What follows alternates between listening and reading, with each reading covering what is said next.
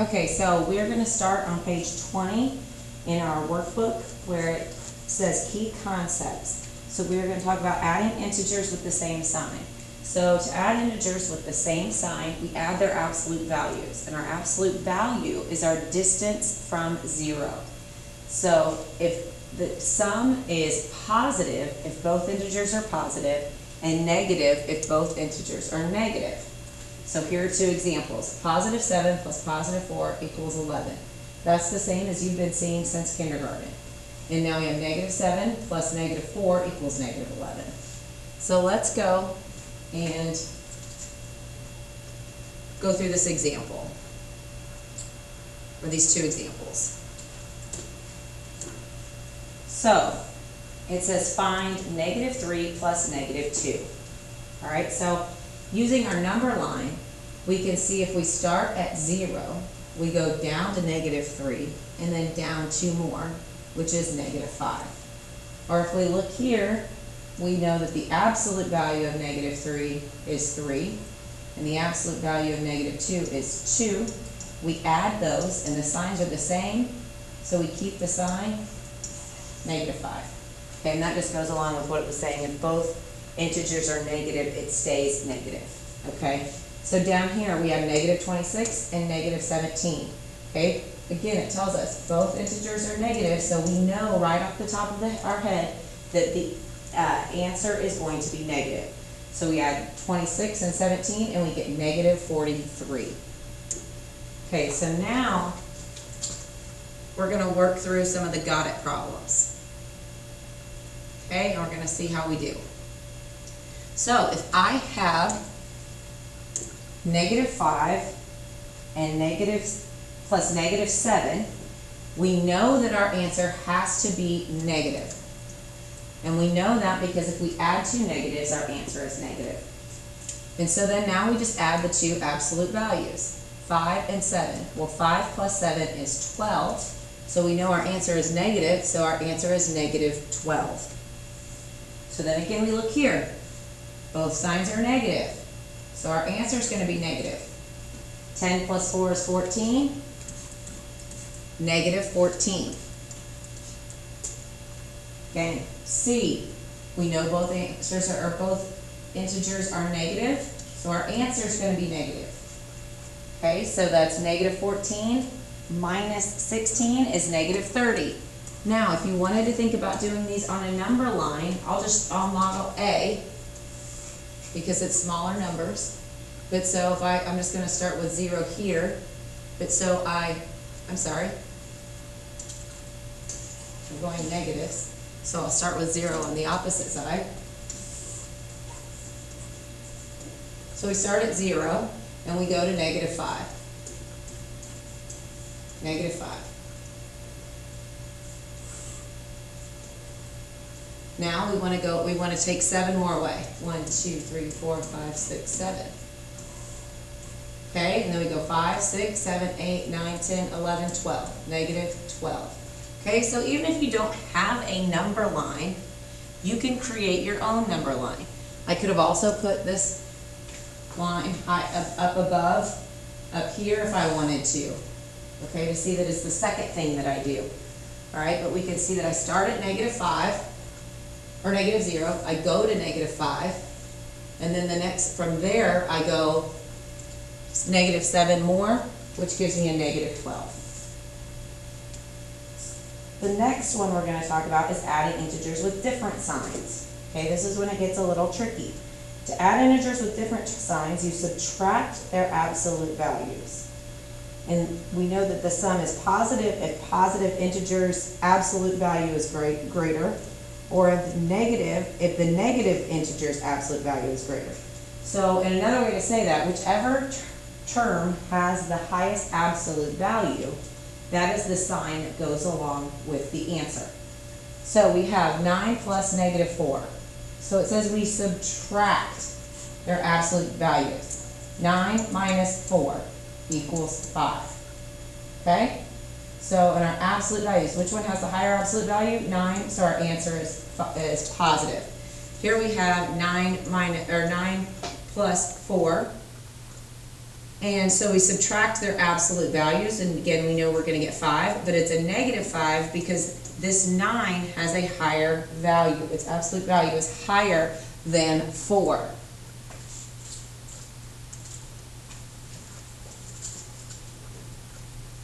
Okay. So now we are going to talk about, or to continue on. So when you add integers with different signs, you start at 0. You move right for positive. Right is positive. Okay? Left for negative. So the sum of P plus Q is located a distance absolute value from P. Okay, that's just a mathematical way of stating what we're doing here. So this is saying if 5 plus negative 3, I start at 0, I go to 5, and then I move back negative 3, and I end up at 2. Here, I start at 0, I go to negative 3, and then I add 2, and I end up at negative 1. Okay, so let's try these got it problems. So I have 6 plus negative 7. So if I have my number line, which I will draw over here, okay, I'll do 0 here, and let's do 6. 1, 2, 3, 4, 5, 6. So my first goes to here. All right, my first line goes here. And then it says I add negative 7. So from there I go back because I'm adding a negative 7. Anytime I see a negative, it tells me to go backwards. So I go back one place to negative 1. Okay, so my answer is going to be negative 1. Okay, so I'm not going to show E on a number line, but if I started out at negative 15 and I add 19, or I took 19 minus 15, I get 4. Because that means I've moved 19 spaces right and I moved 15 spaces left. Or I could start out at 0, move 15 spaces left, and then add 19 spaces to the right. That's going to put me 4 more than 0. And lastly, we will go through the last examples down here. So we have the example, find 7 plus negative 7. Now, most of you have been really great at being able to determine opposite numbers. So you subtract absolute values. 7 minus 7 equals 0. And 7 and negative 7 are opposite. So the sum of any number and its opposite is always 0. Star this. This is very important. Okay, so this is our definition of opposite numbers.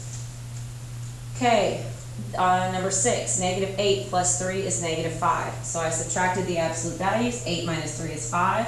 Since negative 8 has a greater absolute value, the sum is negative. And then number 7, this has got a couple steps here. So I have 2 plus negative 15 plus negative 2. So 2, they've rearranged here. The commutative property means any order in addition. It can be in any order. It's the same sum. So 2 plus negative 2 plus negative 15. So I'm going to do that first. On this one, this is the associative property. So I associate these two together. And then I have 2 plus negative 2, which is 0, plus negative 15. Well, if that's 0 plus negative 15, my answer has to be negative 15. So, and that's the additive identity property. So these are all properties here. All right, our identity property is anything added to 0 is itself. Okay, so, and over here, we have a nice little star and a little note on our page that talks about our properties. Now lastly, we're going to do our got it problems. Now, I have 10 plus negative 12. Well, there's more negatives, so my answer is going to be negative. And the difference between these two is 2, so it's a negative 2. Then I look at G. I can see that my answer is going to be positive, and then I take 18 minus 13, and my answer is 5. Okay, and I can put these over here, negative 2, 5, and then I have 14 plus, or negative 14 plus negative 6. Well, those are the same, so I need to add those together and keep the sign. So that's going to give me 20, negative 20 plus 6. So now that I've got negative 20 plus 6, I know my answer is going to be negative, and I actually take 20 minus 6, which is going to give me 14. So that gives me a negative 14. So the last thing we have before what you need to do is the example, the word problem example, the real world example. And that is a roller coaster, starts at point A, it goes up 20 feet, down 32 feet, and then up 16 feet. So it says write an addition sentence to find the height at point B in relation to point A, then find the sum of it and explain its meaning. Okay, that sounds like a lot of words, but it's not too difficult. Because if I go up, there's my positive 20. Then I go down, that's my 32 feet, and my negative, okay? And then I go up again, 16 feet. Excuse me.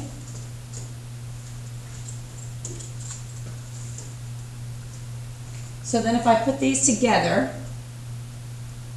I will add these together, and I would add the two positives together. That's 20 plus 16, which gives me 36. And then I have minus 32.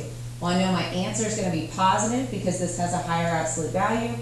And then I subtract. 36 minus 32 is 4. So point B is 4 feet higher than point A. So then the last, there's one last got it problem. It says the temperature is negative 3. An hour later, it drops 6 degrees. And 2 hours later, it rises 4 degrees. Write an addition expression to describe this situation and find the sum and explain its meaning. So, first of all, my temperature where I start is going to be negative 3. And then it says it drops 6 degrees. Well, drops means it goes down. So minus 6 degrees. And then this, and 2 hours later, it goes up 4 degrees. So that's going to be negative 3 plus negative 6, or I'm sorry, let me rewrite that way. Negative 3